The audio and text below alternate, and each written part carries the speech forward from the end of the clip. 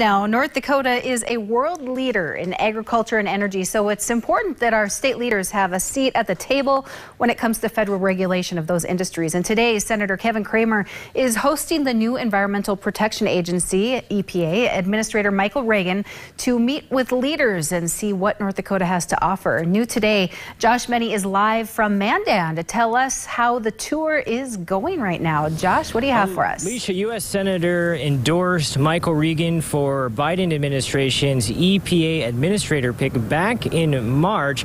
Now, today kicked off with a stakeholder listening session with state leaders, and they talked about Cramer endorsed Regan because he is committed to consensus and because he said he was going to visit North Dakota.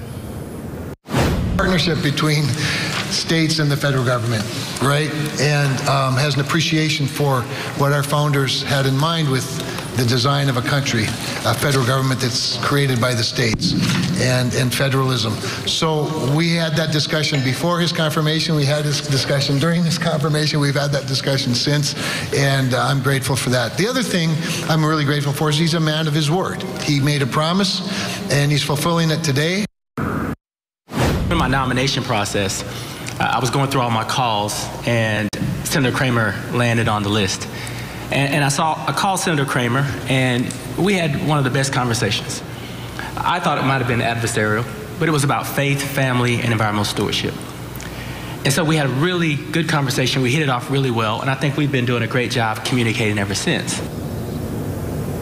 Right now we're in downtown Mandan, where Cramer and other state leaders are giving Michael Regan a tour of a brownfield site.